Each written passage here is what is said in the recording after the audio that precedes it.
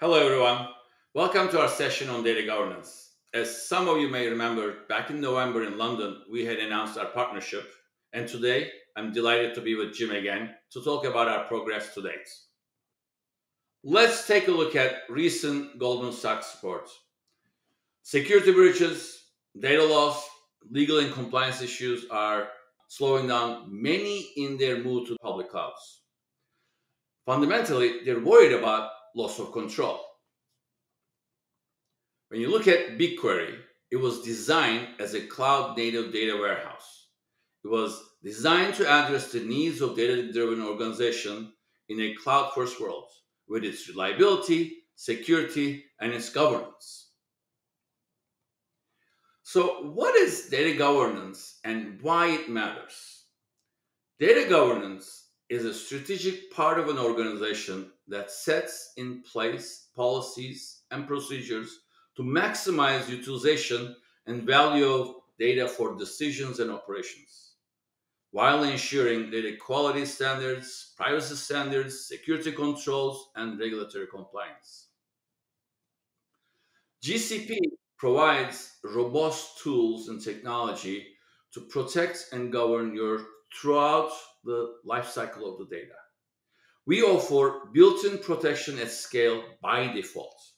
Data is automatically encrypted while in transit and at rest. We supply tools and technology to efficiently govern all your data. For example, Cloud DLP helps you discover and classify sensitive data assets. Cloud IAM provides access control and visibility, security policies, and our newly GA Cloud Data Catalog helps you discover and manage all your data. We support compliance requirements with all third party certifications. Finally, we believe that the trust is created through transparency. And for that, we provide tools like Access Transparency, which gives you the visibility and accesses by either the support teams or the engineering teams at all times. Let's talk about some of the enhancements that we've done around data classes and fine-grained ACLs. Now, with BigQuery's column ACL control, you can start thinking about data as a set of data classes, some more sensitive than others. Data catalog will control policies per data class. Audit logs will refer to these data classes. Let's take a look at it at a deeper level at the use case. Use data catalog to define a taxonomy of policy tags and add access permissions for users, groups. Apply these policy tags to BigQuery columns. In this example, you may have first responders. They may need to have access to some of the PII information like location and phone and so forth. On the other hand, auditors would have additional access to maybe financial information. Now you'll be able to provide all these controls very easily. On GCP, we provide a platform that's end-to-end governed.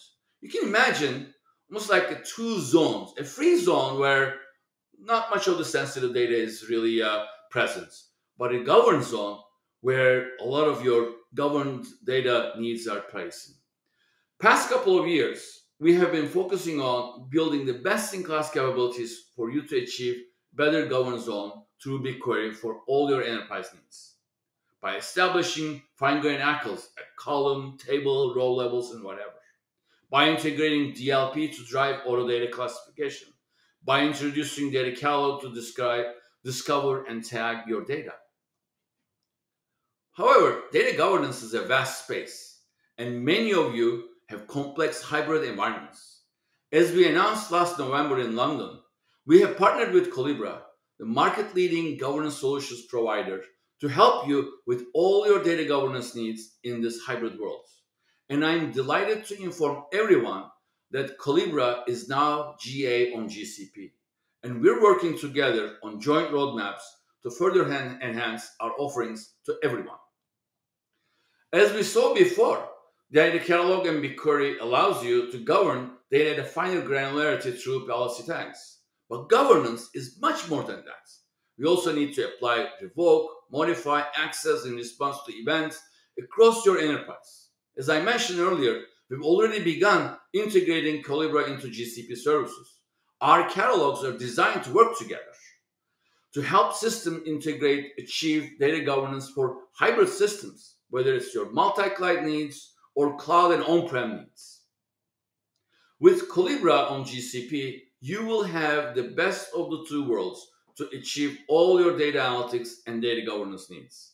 My partner Jim will now walk you through Collibra on GCP journey.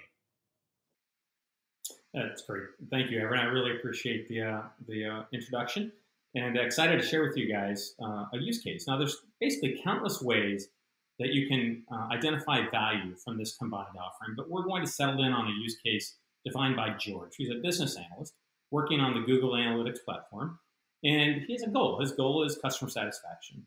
Now, that's a year-long endeavor, but over the year, he's looking for different data sets that answer different questions that show how customer satisfaction is achieved, maintained, it grows, and it reduces churn. So in this situation, we're going to focus on a moment in time where George is looking for additional data beyond what George is working with thus far to answer some questions about customer churn. The process is going to follow something like this, and it's going to be a use case around what we call data provisioning. And this is a situation where there's only a subset of data that George currently has access to, but looking for what else might be available to use. So George will start with an example of using Collibra to actually work on the Google Cloud to search the catalog. And once that's done, our job is to help navigate George through the shopping experience, go out and fetch the data for George, and present it back to George for consumption. So let's go ahead and jump in. So let's suppose George starts. So the first thing that George is going to do, using this shopping metaphor, is try to find a door to open. And so George, being kind of a non-technical person, might start with more of a business term. So George is going to type in customer churn. And customer churn for George is a definition that's been defined in his business glossary, and it's shared within the entire company. Now, when George first sees this, he can then navigate to different facts and facets, such as picking business terms. And these business terms then provide various things within the glossary that George can choose from. And if George chooses customer churn, it takes George to the next step. Now, this is like opening up a door to our graph of information available to George. And some of the things that George might see is which models are actually available underneath the definition of customer churn, such as customer or order or product, some financial metrics, tags, and other things. And this is a means of George basically getting oriented within the store and finding out where to go to next. And let's suppose George says, customer is a really important thing, but I'd like to know a little bit more about it. So one of the first things we do is show George what is the content of customer as a logical model. And here we're listing all of the different attributes and fields that really make up the definition of the canonical definition of a customer. In any one of these, George can click on one of the definitions and learn more about them, again, as an asset within the graph that, again, relates up to the customer domain model that, again, mapped to customer churn as a business term. Now, Cliff might say, okay, this is great. I like the content here, so let me learn more. So I'm going to navigate down the aisle. As Cliff navigates down the aisle of this kind of customer-defined aisle, we're going to find various things that are grouped, such as systems. And within systems, might have databases, and within that might have schemas. And eventually you get down to tables. These are catalog assets that tell Cliff about the various things that are that the company is aware of that have been classified and mapped to the logical model of customer. And so this kind of gives you an inventory of ultimately what is in this aisle that Cliff is shopping, known by customer. Furthermore, Cliff might want to say, okay, tell me more. And this is where we show the integration and the inheritance to a table all the way back to policies and rules and regulations and limitations and reference data that make up the body of governance that's within the Collibra system. So in this situation, Cliff can see very quickly that I have a table within here called customer product sales that has actually been classified through machine learning to the customer domain, and by definition then inherits all the items that are classifications and standards and policies that you see in green illustrated to the left of the screen. Once Cliff understands this, Cliff might say, okay, I like this, but I want to know where these products have actually come from. Where do these tables come from, and where do they go, and maybe what happens? And that's what we call lineage. This is the idea of how did the data actually arrive at this point in destination? Where else does it go after this destination? Who uses it? And did anything happen to it on its destination to me, such as some type of transformation object? So we can actually capture all the underlying transformation that may have happened to this physical asset that you're considering for shopping purposes. So this gives Cliff like a, where's this stuff made? Is it made in the US? Is it made in Italy? Somewhere else? I would like to know, as well as what happened on its journey along the way. Now, the next thing Cliff might say is, okay, I'm now down to 5 different items to choose on the shelf. How do I delineate between them? How do I know which one is right for me? Well, that oftentimes is being done through tribal knowledge or what did I do in the past, but it's generally not objective or defendable and doesn't always lead to trustworthy information. So what we offer in the Collibra solution are highly visible and easy visualization around a profile score. And the goal is to provide Cliff very quickly kind of front of label demarcations about what is the best for what they want. So in this situation, we're showing various attributes that make up customer that were of interest to George, and showing which system actually has the best. So for example, the customer billing seems to have the high score for email, whereas customer product sales has the best information for both address and for churn date. Since those are important, it seems like customer product sales is something that would be pretty important to George. Now, maybe that's not enough front of label. Some of us shoppers like to turn the label around, and if necessary, we can get some detailed statistical information about that column using stats around null values, anonymous values, distribution frequencies, etc., that can really help Cliff choose which of these data sets to use for his analysis. Now, Cliff has said, okay, this is the one I want. I'm adding customer product sales, as you see illustrated in the center here, and this is in Cliff's shopping basket. Now, you can see there are other data sets that were already in there. Let's just assume that Cliff had already shopped for things, and maybe these were sitting in wait. But the next big thing that Cliff wants to do is say, you know what, I'm not just buying product at a grocery store. I'm actually asking for data, and I need to ask for request. So Cliff starts the request process. And each customer can set up its own need for how they would manage this process. But ultimately, the data owner itself that would grant authorization to this data would want to know, why do you want it? How long are you going to use it?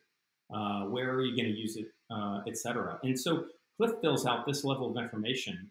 George enters this level of information in the data set request. And one thing I'll draw your attention to is that George has actually selected lease.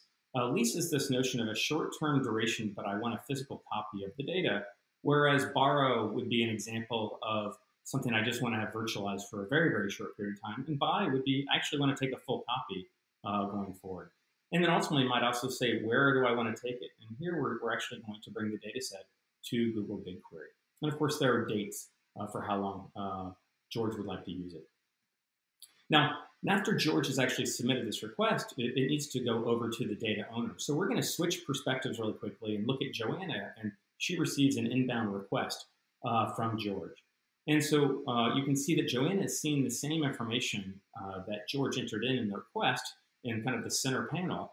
And off to the right is where Joanna would then determine whether she wants to grant approval for this or not. Now, I'm showing you a manual version for this now, obviously for effect, but you can set up rules and workflows that can automate this process based on who's making the request, for what purpose, for how long, and where is it going to go.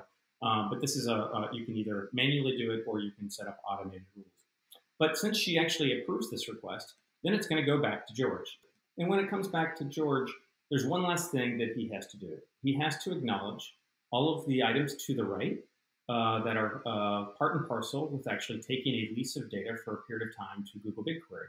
And you'll remember those were established in those green boxes earlier on when we looked at the customer domain. And they were all inherited through to the data set that Cliff or George is now asking for. So once George is actually approved of this request, he can now check out. And so this is the really interesting part. So because, again, George is not a technician, we don't want George to have to do a bunch of assembly, et cetera. We're now going to kick off a data provisioning process. And so we really are finished up with step one here.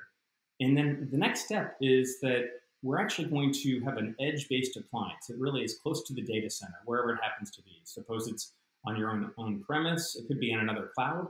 It could be a SaaS-based solution that you're working with. there would be this virtual appliance that actually is reading back to the Google Cloud server to talk to the Collibra cloud and say, do I have any instructions? And the instructions would be this request that George has asked for and received approval. They would be downloaded and they would execute a distributed query against the underlying data set or data sets that have been approved. After that data is extracted, it would then be composited, which is basically the process of looking for any duplication within that data set and compositing it down to a golden record, choosing the best attributes from amongst the contributors. Once that's been done, then we also want to acknowledge that not all Georges are alike. Some Georges might have access to certain data elements that others are not. And that's where we deploy this policy enforcement around access management. We would actually eliminate data that's not actually available for George to look at, either by redacting it or masking it before it's passed along to be loaded into BigQuery per the request. Once that's done, the data is then encrypted, transformed up to the appropriate landing spot for BigQuery, and then subsequently loaded into BigQuery. And once that's been done, now George is notified that the data set is ready for processing.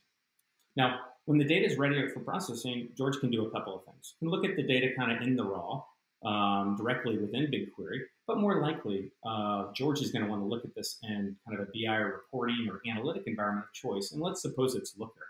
And so that's exactly how George is going to start working with this new data set, and maybe either alone or in combination with other data sets that were already available to George within BigQuery as well as Google Catalog, or in combination or separately.